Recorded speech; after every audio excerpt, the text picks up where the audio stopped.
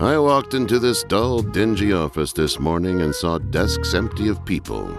At first I thought it was Saturday, until I smelled billowing smoke through the shredded drapes of my window.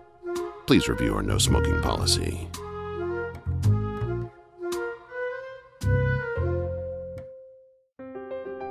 Effective management is a key component to every organization. And congratulations, you have been selected to be a manager. Some get there by accident, others work their way up the ladder. But now that you're there, it's no longer about you, it's about your team. And you have a new challenge. You must prove your effectiveness to your former peers and to your new hires. More challenging is that your team may not think like you or act like you, and you have no control over what they think of you. However, in your new role, you have an opportunity to inspire and motivate them and earn their trust and respect.